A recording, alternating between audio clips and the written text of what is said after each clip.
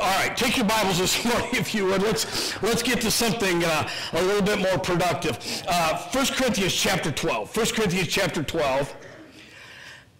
After reminding the Corinthians of the pagan and idolatrous lives most of them had lived, Paul gave them two tests. We looked at the end of our time together last time. One was negative, one was positive, for determining if a professing Christian is truly saved and out of that paganism, and if that he says is what the Holy Spirit would have him to say.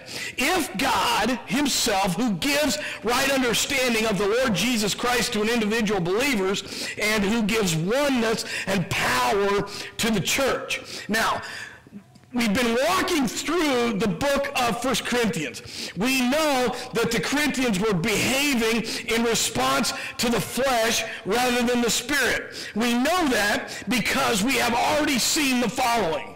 They quarreled, they became contentious, they took each other to court, they fell back into immoral and idolatrous practices, they corrupted marriage relationships, they abused the Christian liberty, they became self-centered, they became overconfident, and they were worldly. Their misunderstanding and misuse of spiritual gifts was a major result of the fact that the church was permeated with carnal divisiveness. Understand that the Spirit gives gifts, that's abilities for spiritual ministry, to believers to express and strengthen the unity that they have in the Lord Jesus Christ. But to misuse those gifts shatters unity. It divides believers.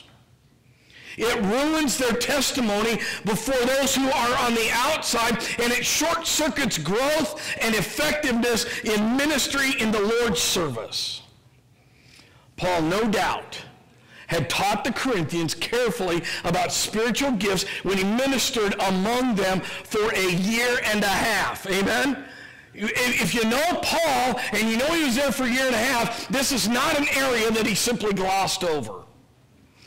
But they had forgotten and or perverted much of what he taught. And so he now reiterates, reinforces what they should have known. In the passage that we're going to look at this morning, the apostle explains that the Spirit gives a variety of gifts to be used in a variety of ministries that have a variety of effect, but have a common source and a common purpose. So we begin this morning by looking at the variety of gifts. Now, you have your Bibles open to 1 Corinthians chapter 12. Look at verse 4 with me. There are diversities of gifts, but the same Spirit. Diversities or varieties. Now, it's interesting, when you get into this topic of spiritual gifts, one of the questions is there a difference between spiritual gifts and talents? And I'm going to just cut to the chase and say yes. And then I'm going to explain it to you. Okay? I'm not going to just leave you hanging. Natural talents, skills, and abilities are granted by God, just as everything else good and worthwhile is a gift from him. But those things that are natural talents shared by believers and unbelievers alike.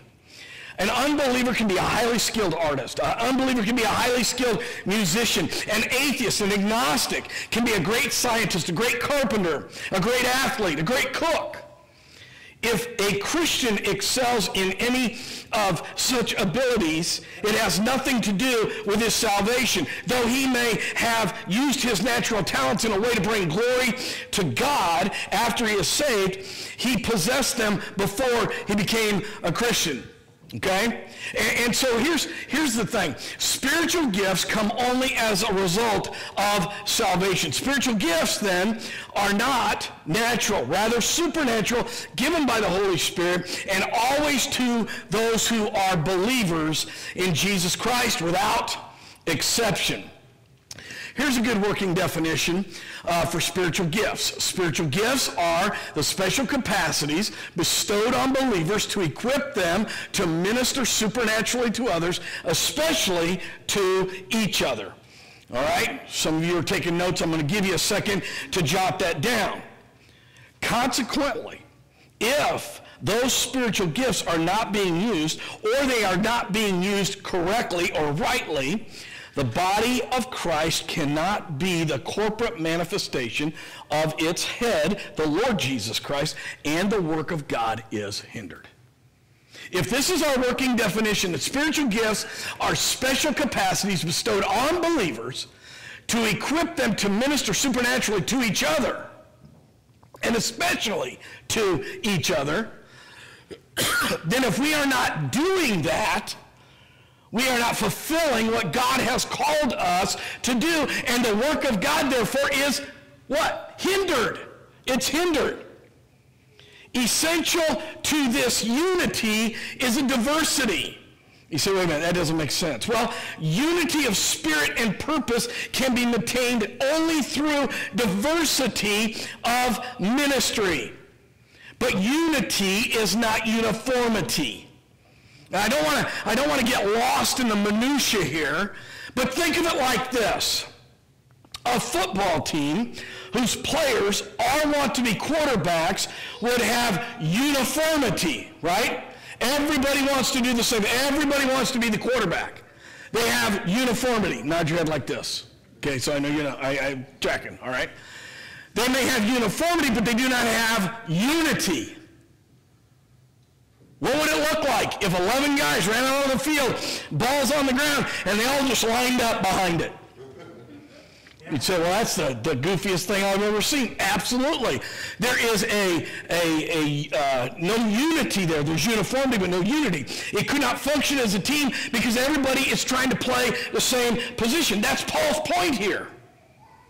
God gives his people a variety of gifts, just as players on a football team have a variety of positions, and every position is important.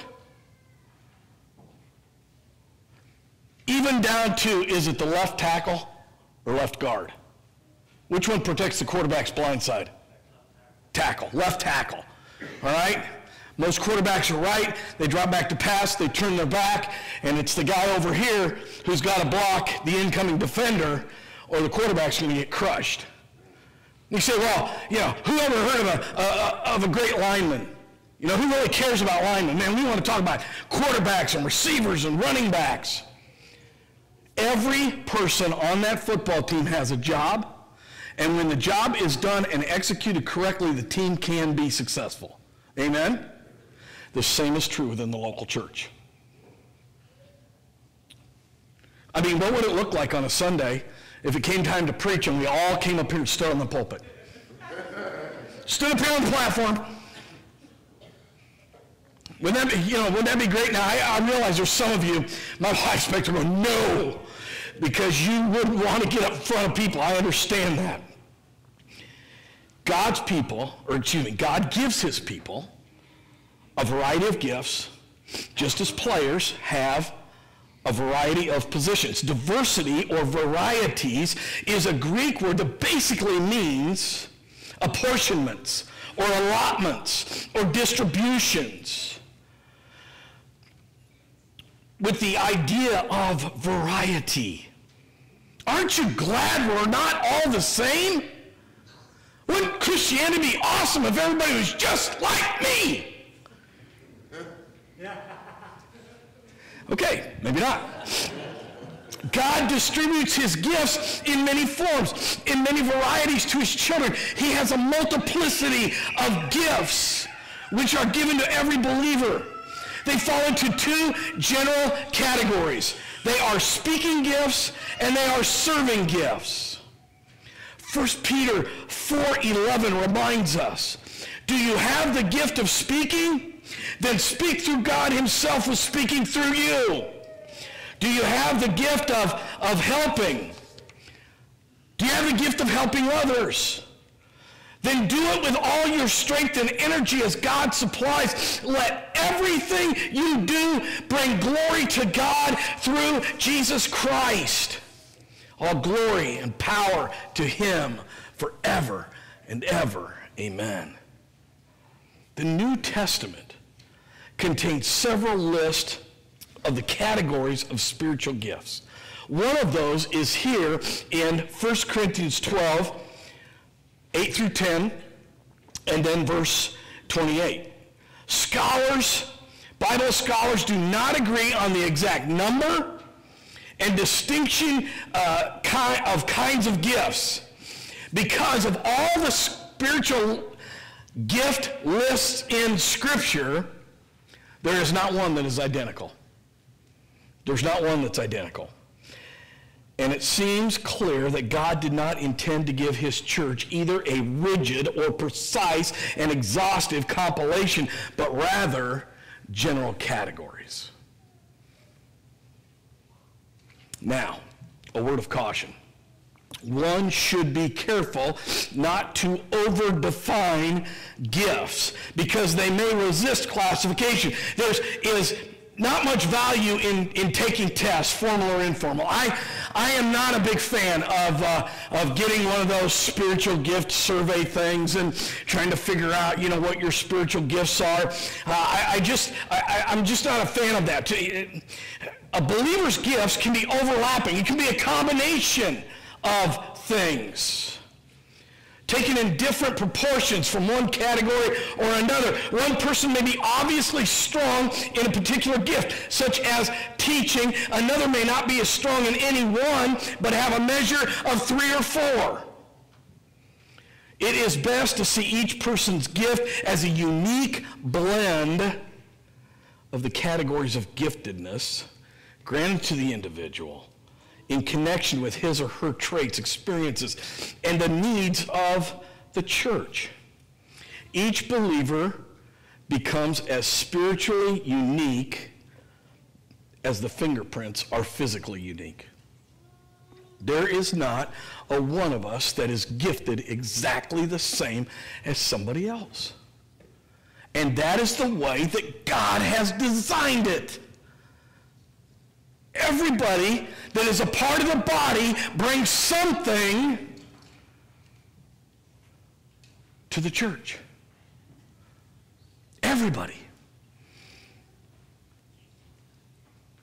Let's talk then, we've talked about variety of ministry. Let's talk about the variety of gifts. Let's talk about variety of ministry. Look at verse 5. There are differences of ministry, but the same Lord. God gives his gifts to be used in a variety of ministries. Even Christians with the same basic gift may be led to manifest that gift in different ways. One teacher may be especially gifted in teaching young children. Others may have a special ability with original languages and be highly qualified to teach in seminaries. One evangelist may be powerful to address large crowds, while another's strength is one-on-one ministry, one-on-one witnessing. One person's service of teaching may emphasize exhortation, doctrine, while another may focus on comfort and mercy. The emphasis here is on variety. Not everybody can do the same thing the same way and be effective. Amen? I have the privilege of being a part of special camp. And it is amazing to ask people to come and speak, and they can't do it.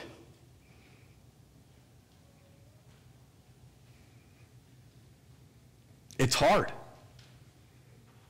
There are times when you just have to flat be silly.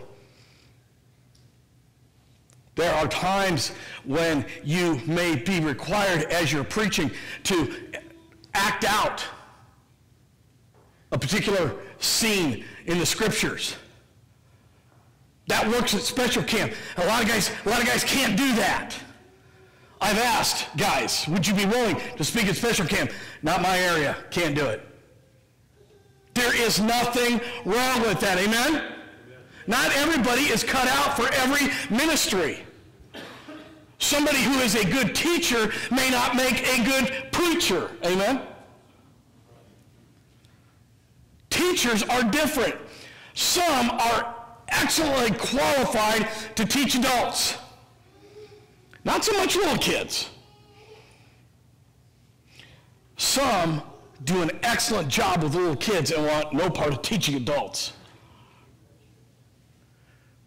Praise the Lord. Aren't you glad, again, that we're not all asked to do the very same ministry? Ministries, the word itself, is from the same basic Greek word that we get serve, servant, or deacon, one who serves. Spiritual gifts are not given as badges of privilege or prestige, but tools for ministry. Excuse me. Spiritual gifts aren't given so that, Dave can come to me and he goes, yeah, I got spiritual gift of humility. Yeah, that's right. I don't really think that is a spiritual gift. I had a friend of mine text me this week, and he said, what are your spiritual gifts? And I said, confrontation, argumentation, and friendliness. Those are my spiritual gifts. He said somebody in his church one time told him he thought his spiritual gifts were wrongness and criticism and wrongness. So, some of those don't fit, And so the spiritual gifts are given so that we can do ministry. The Lord gives them to his servants so they can serve. And he gives them for limitless variety of services. All gifts are for services, but the type of service is immeasurable. Amen? We gotta understand that. It is critical to understand that spiritual gifts are not given for self-edification. Never are spiritual gifts given to edify the individual. A teacher who studies the Word, writes out lessons that he only reads, or keep messages that he only hears, is falsely using the gift that God has given him. A person with the gift of discernment who keeps spiritual given insights to himself is an unfaithful steward. God's gifts are not for self-service. A Christian with the gift of helps must, by definition, help others. Amen? It doesn't make sense. I have the gift of helps. What do? I help myself. It doesn't work that way. God gives his gifts to us, but for others. We are stewards of God's gifts. Here's the phrase that you need to get in your head about a lot of stuff. You ready? God is the owner. I am the manager. God is the owner. I am the manager. I saw that lived out so well in a friend of mine's life. He had a Chevy Nova back in the day when we were going to college. And if you know anything about college students, about half the time their cars are broken down, but for some reason, this stupid Nova ran all the time. And we would borrow his car. We would just go and get his car. And I would say, Mark, I am so thankful for you. Let me use the car. And he would say this. He'd say, Steve, it's not my car. God is the owner. I am the manager. And if I can let you use it, praise the Lord. Amen. That's what it's supposed to be. God is the owner. We're the manager of all the stuff that we have. True? See, now, preacher's starting to meddle a little bit, because some of us got some cool stuff. And we're not really sure we want to be loaning our stuff to anybody else. God is the owner. We are the manager. The gifts that God gives us are loaned to him. Guys, they belong to God. They're not ours. They're for us to use, but it is his power for service and for his glory. Each one of us has a gift which is unique, single enablement for God to use in his design by his grace so that we are uniquely prepared for service to Jesus Christ. And how do we serve God? How do we serve Christ? By serving one another. It sounds so spiritual to say, I'm saving my spiritual gift to serve the Lord. Well, I got news for you. The Lord expects you to use your spiritual gift by serving others within this particular body as a start. Okay, variety of gifts, variety of ministries, variety of effects. Verse 6. And there are diversities of activities, but in the same God who works all in all. The Greek word translated here as activities in the New King James is also translated as effects in the New American Standard. Literally means working out or energized. The one who provides spiritual gifts also provides the energy and the power as well as the faith to make them effective.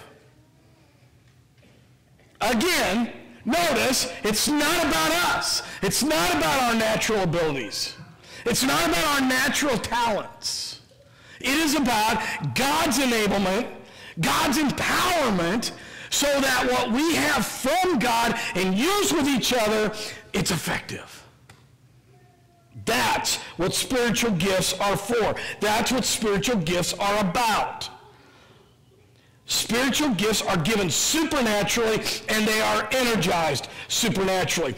Christians, no matter how well trained and experienced or how unselfishly motivated, can exercise their spiritual gifts within their own power. They may exercise talents, skills, intelligence, other natural abilities in their own power, but the giver of spiritual gifts can be the only one who empowers that spiritual gift and allows it to be effective. Amen? You're not sure. Yeah. Just as God gives no commands for which he does not give the ability to follow and obey.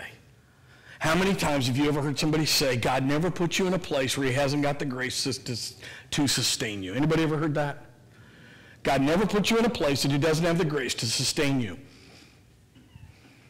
God never gives a gift that he doesn't have the ability to energize.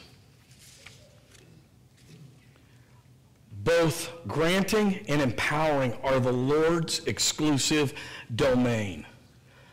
Self-made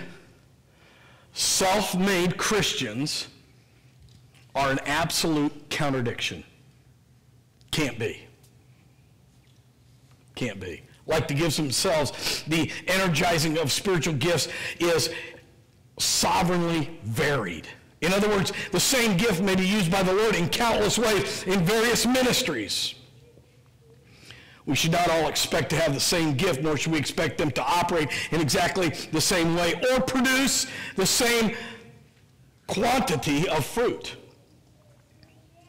Again, God's people and God's gifts are like snowflakes. Every single one is different. Aren't you thankful for that? Aren't you thankful that there's a diversity amongst God's people? That's a good thing. The emphasis here, excuse me, the natural man, the carnal person, however, is more concerned with uniformity than unity. Let me try to explain it this way. In their immaturity, in their carnality, the Corinthians tended to be superficial copiers. They were more interested in appearance than substance. And they tried to copy the gifts and practices that seemed to get the most attention, that seemed to be the most successful, popular, powerful. Like many Christians today, they like formulas for solving problems, formulas for success, and even formulas for doing the Lord's work. The Corinthians were more interested in being successful in spiritual gifts than they were about being submissive to the Lord. They wanted to be noticed and praised more than obedient and faithful. That is why they highly valued the more dynamic gifts such as speaking in tongues. They were not concerned about using the Lord's gift in his power to serve his church, but in using them for their own power and selfishness and draw attention to themselves. You understand that? Now take a look at the day and age in which we live. Most of the use of spiritual gifts, the biggies, I'll say it, you ready? Speaking in tongues. The emphasis is all about, look at me, look what I can do. I'm special. More worried about standing out than submission. Our first and foremost concern should be to discover and to faithfully use and to be grateful for the gift that the Lord has given us. Now, let's draw this to a conclusion in this, that there is one source and one purpose for these gifts. Look at verse 7. But the manifestation of the Spirit is given to each for the profit of all. The phrase here, manifestation of the Spirit, restates what Paul has emphasized in each of the three previous verses. God is the source of spiritual gifts. They are given by and are manifestations of the divine Trinity. Gifts are given by the same Spirit, verse 4. Ministries are assigned by the same Lord, verse 5. The effects are energized by the same God, verse 6. Manifestations has the basic idea of making known, making clear, making it clearly evident, if you will. That is what spiritual gifts do. They make the Holy Spirit known. They make Jesus Christ known. They enlarge the name of God. That's what they are for. The meaning of manifestation is the opposite of hidden or private. Spiritual gifts are never to be hidden, never to be used privately. They are to be given to manifest the Holy Spirit, to put God on display. These verses are also given for the profit of all, or for the common good, literally meaning to bring us together. The term also came to mean to help, confer benefit, to be advantageous. In the context of this verse, it means mutually beneficial or advantageous. Here's the deal. Spiritual gifts are to be edifying and helpful to the church, to God's people, to whom he brings together in his name. Or look at it this way. Not only does the exercise of our spiritual gifts minister to others, but it also helps them to better use their spiritual gifts.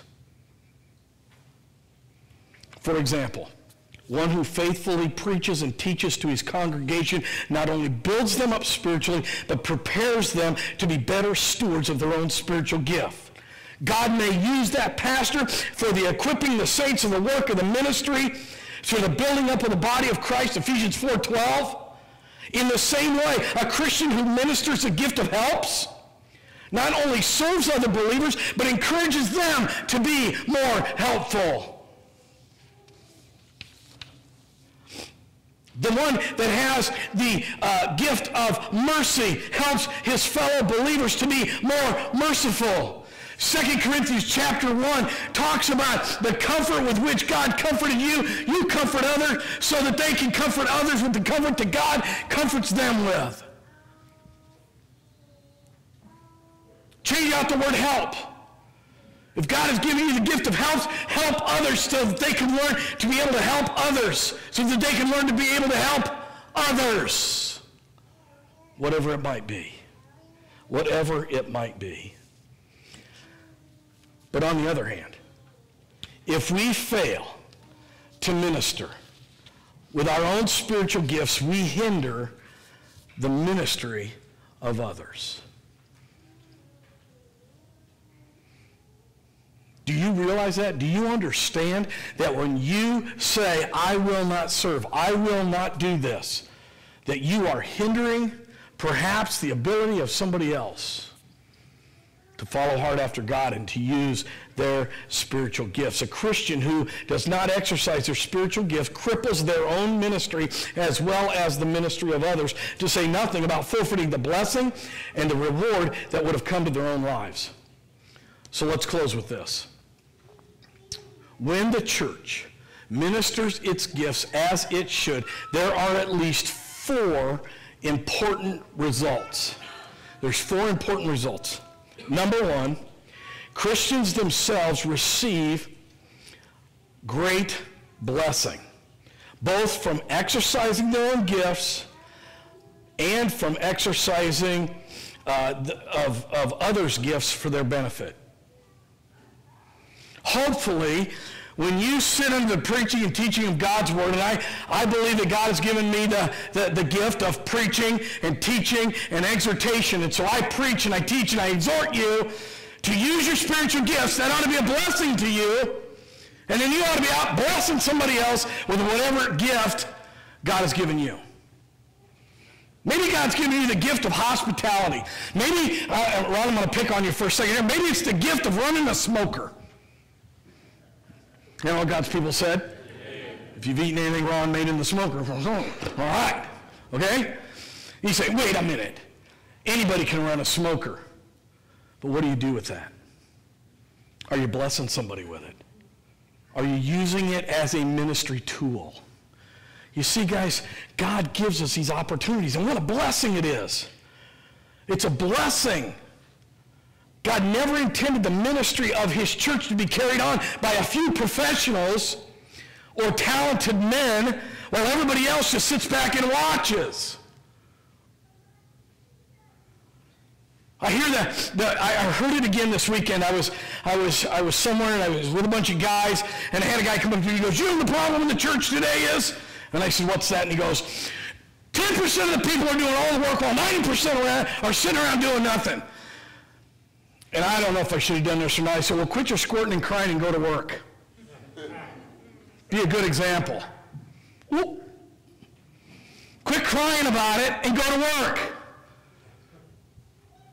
Pull somebody alongside of you and show them how to minister. Work with them. Encourage them in the use of their own spiritual gifts. Wow. What a shocker, right? That's what we ought to be doing. Number 2. When everyone does their part in ministry, the church forms a dynamic witness and a power and an effectiveness it could not otherwise have. Not only are those with the gift of evangelism empowered to witness and be more effective, but every believer is used directly or indirectly to strengthen the testimony of the gospel before unbelievers.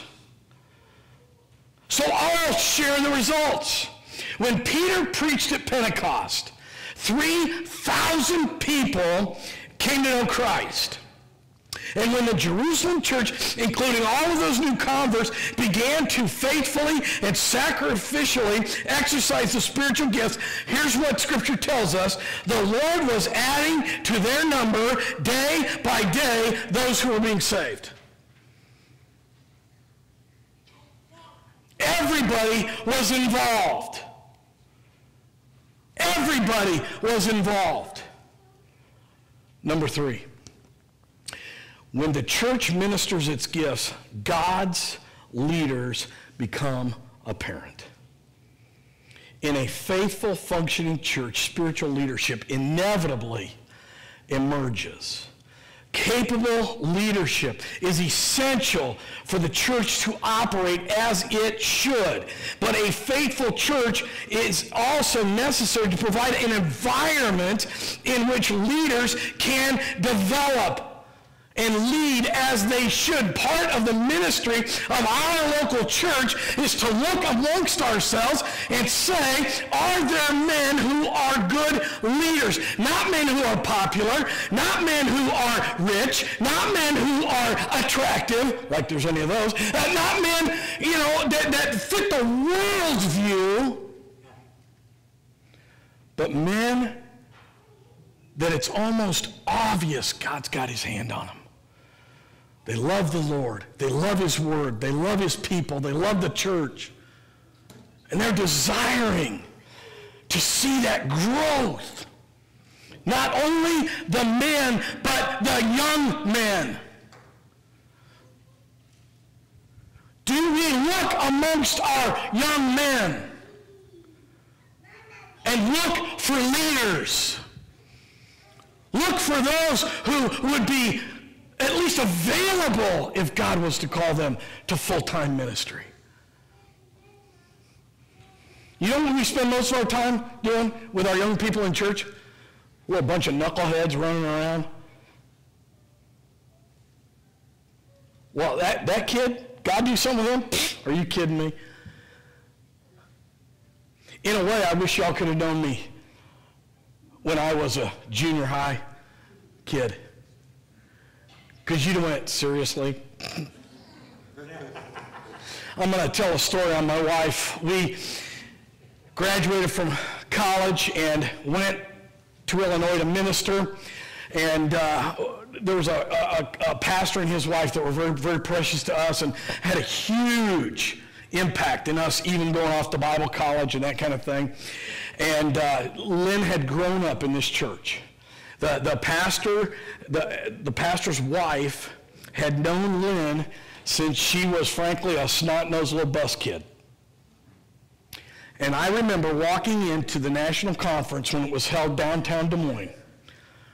And we walked into a ballroom, and probably 25, 30 feet away, I heard somebody say, "Oh my word, Lynn Cox, I never thought you would end up being a pastor's wife." Whoa! How many times do we look at the kids, even within our own congregation, and go, "That little numbskull? Pfft, are you kidding me?"